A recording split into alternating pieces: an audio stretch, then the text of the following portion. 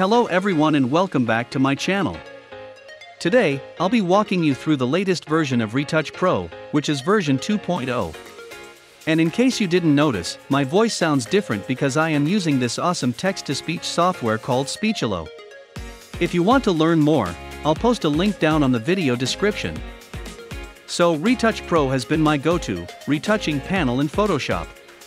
Since using it, my editing workflow is now faster and made the process of face and skin retouching much easier. Today, we'll be checking out version 2.0, which has a couple of new features which I will mention. Under Skin Retouch actions, they have added frequency separation 16-bit and dodge and burn 50% gray. They also added new actions for object selection, such as luminosity mask and dark mask. I will try to use these newly added functions and see what they can do. If you'd like to purchase this panel, use the link down in the video description to get a 10% discount using my coupon code. And with that being said, let's jump into Photoshop and edit some portraits using RetouchPro 2.0. And just a quick side note, the process that I'm about to show you are based on my own experience and personal workflow. Feel free to edit your images the way you want to. This is not an in-depth tutorial, but merely a demonstration of how I would normally use these functions in RetouchPro 2.0. Okay, so let's start with this image right here. Let's first remove the obvious and distracting blemishes and dark spots. Add a new blank layer, and then add a black and white adjustment layer. And then adjust the red and yellow sliders until the skin defects become more visible. Then click on the blank layer. Select the Spot Healing Brush tool.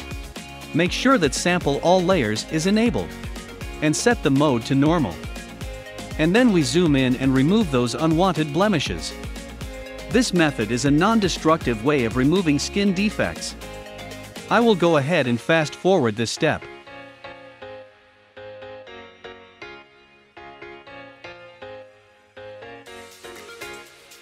And once we're done, we can delete the black and white adjustment layer. This is the before.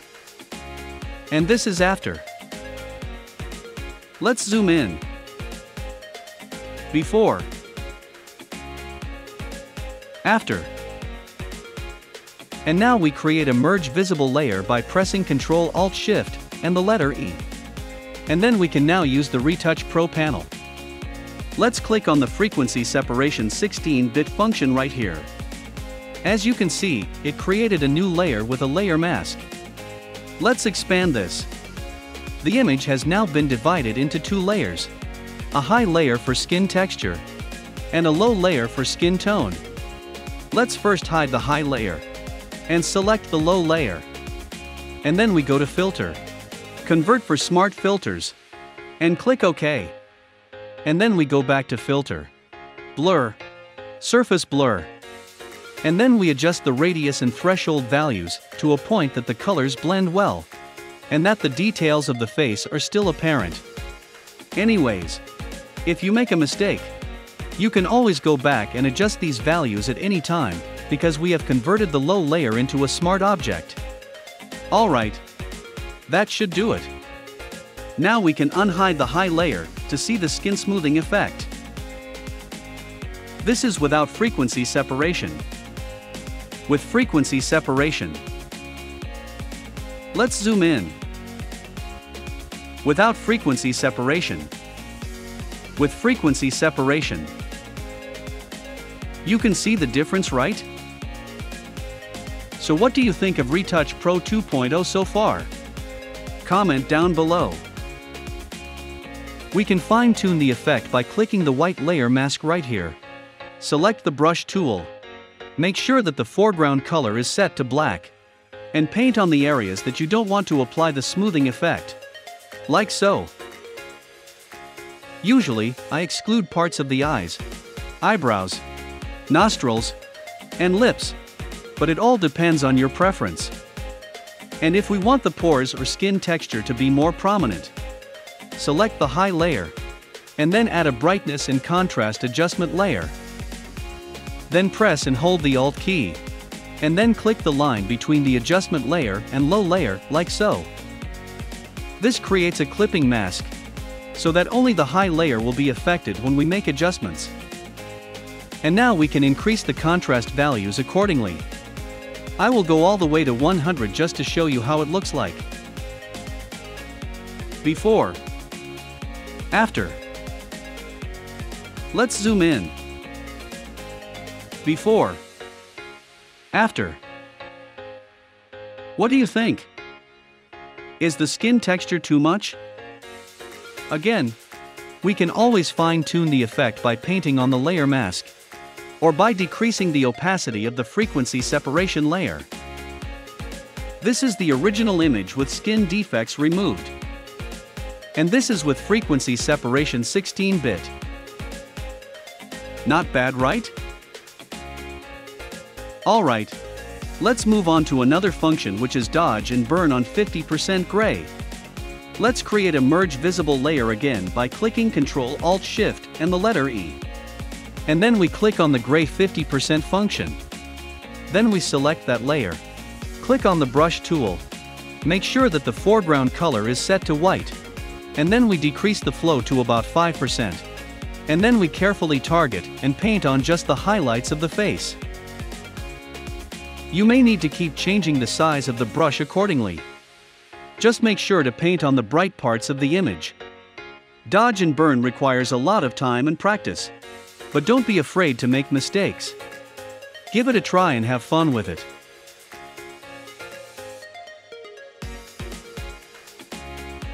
Alright. So this is the before. And this is after. Let's zoom in. Before. After. As you can see, I've added a few highlights to the face just to enhance the facial features. Alright, we're done adding highlights. Let's now add shadows. Let's click on the gray 50% function again to create another layer. And then this time, we use the black brush, and then paint on the darker parts of the image. Keep in mind that this is subjective and will depend on your style and creativity. Just make sure only to apply subtle effects to enhance the face and add dimension. Let me go ahead and fast forward this step.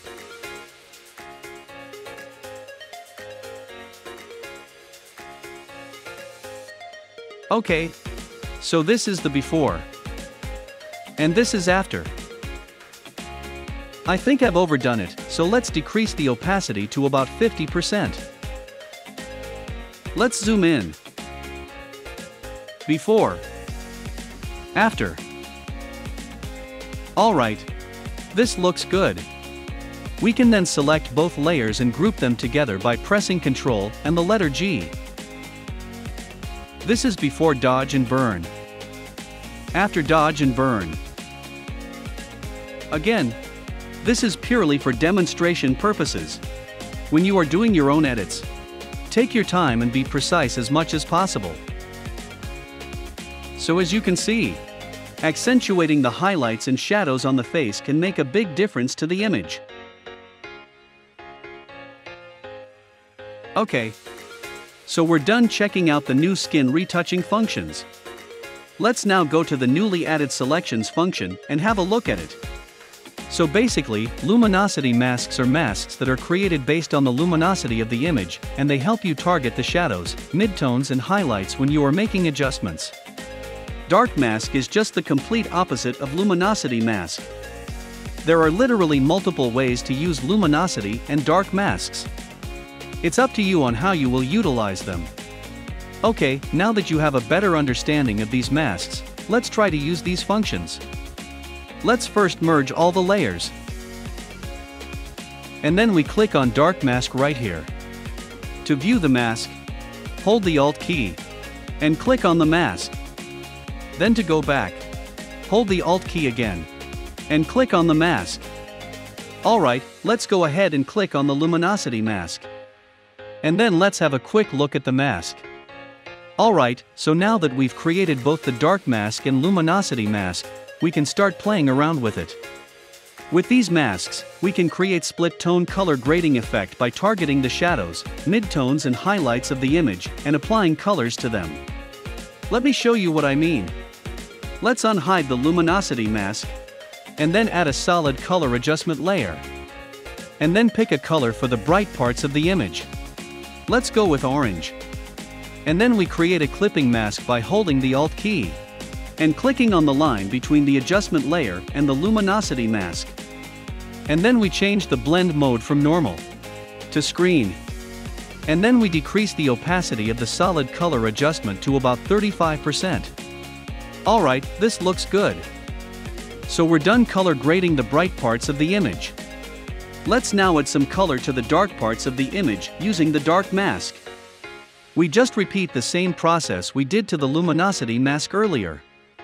We add a solid color adjustment layer and select the teal color. And then we create a clipping mask. And then change the blend mode to screen.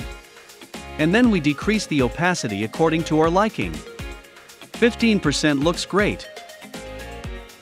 So as you can see, if we toggle the color adjustment layers on and off, it is only affecting the masks that we have targeted, and the colors are blended harmoniously. This is a very cool color grading technique. Let me just make some minor adjustments right here.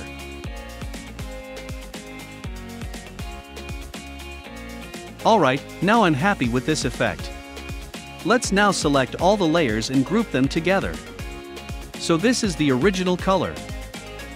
And this is with color grading effect using the dark mask and luminosity mask. So this is just one of the many ways to use the dark mask and luminosity mask. These masks are used as accurate selections of shadows, mid-tones and highlights of the image, and from there, you can apply different layer adjustments. So, what do you think about RetouchPro 2.0? Have you bought one already? Oh, by the way, RetouchPro now allows you to purchase it for lifetime license, or by annual subscription. So if you don't have the budget, you can go for the annual subscription. Click the link down below, and use my coupon code to get a 10% discount, but that is only for the lifetime license.